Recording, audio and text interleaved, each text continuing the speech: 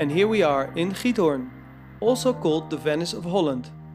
With all its beautiful canals, little wooden bridges and houses dating back as early as the year 1200, it is one of Holland's most visited places.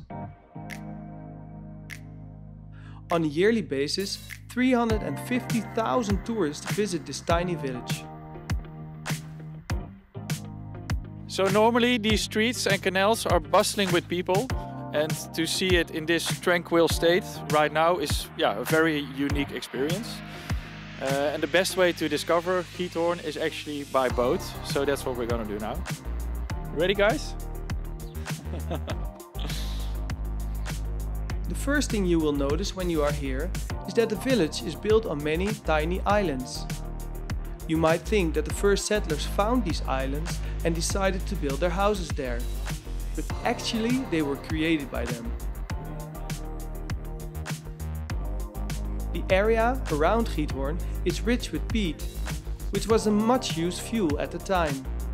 To be able to transport the peat in an easy way, the settlers dug canals around their houses, this way creating the islands. This explains the unique infrastructure of Giethoorn, where there are no roads, just water and bridges to reach the houses.